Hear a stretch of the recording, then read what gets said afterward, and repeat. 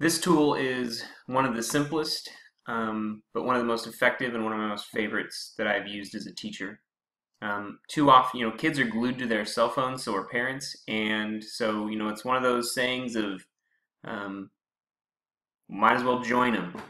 So it is the best way that I've found to communicate with kids and parents on quick little things about tests, projects, trips, those kinds of things, permission forms.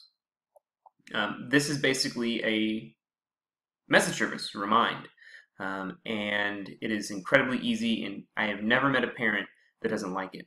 So you can sign up real easily. I already have a login, so I'll go ahead and log in and then go from there. All right, so once you're logged in, it brings you right over here to your dashboard, and it shows different things you can do. You can add people, you can make your message, you can create a class, you can do all those things. So what's really neat is that I think it's confusing if a bunch of teachers have these and kids are signing up for lots of different ones. Maybe in high school that's fine, but in middle school we just create a team one, and then students would get messages from all of us, and we just say which subject it in. But you can create a class and send just messages to that class, so it's pretty useful. Then there's just first thing you have to do is get kids to sign up. So there's lots of things. At back to school nights, you can hand out a PDF that walks people through it, and it literally will tell parents exactly how they need to sign up for your class. So it gives them the number here, and then the message, the specific message they need to send out, and the number they send it to.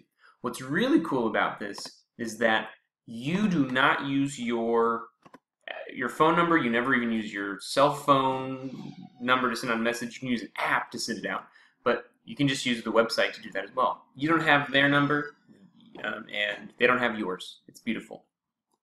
So you get them to sign up, and they can't send messages to you either. So that's always the big questions that parents have. Once I tell them all these things, no, no, no, no, they're all over it.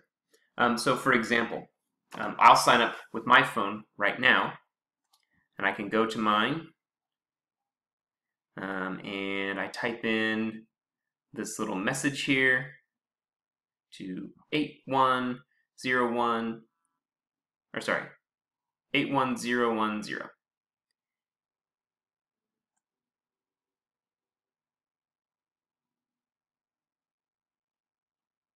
Okay, and then I type the message at Stripe ST.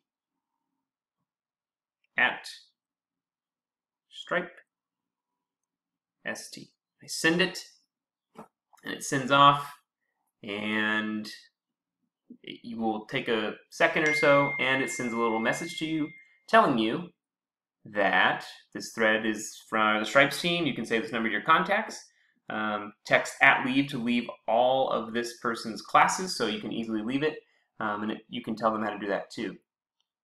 So now you've joined the Stripes team. So reply to send a message to Stripes team. So anyway, you come in here now, and if you can click on new message, and you send it to the class, and you say, this is I'll say, you have a test tomorrow in social studies.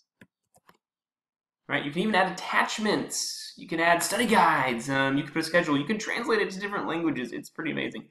But we send it off, and don't want to send invitations to those people. But and it pops up on your screen. You can't see mine, but it just sent me a text saying you have a test tomorrow in social studies. So pretty darn cool. I guess they can reply to you, but it doesn't go to your phone. It goes to this service online. So it's pretty amazing. So obviously this is geared towards both students and parents. It's a wonderful communication tool, instantaneous. The first standard that stands out for Remind is the teachers, number 3 here, model digital age work and learning. The B here, where you're collaborating with students, peers, parents, and community members using digital tools. So it allows that communication, right? So your constant communication with them. And the other ISTE standard would be number 4 here, promoting a model digital citizenship with A, where you're just showing effective ways to use technology that everyone has access to. Some people might be critical of this, and it could potentially limit the haves and the have-nots.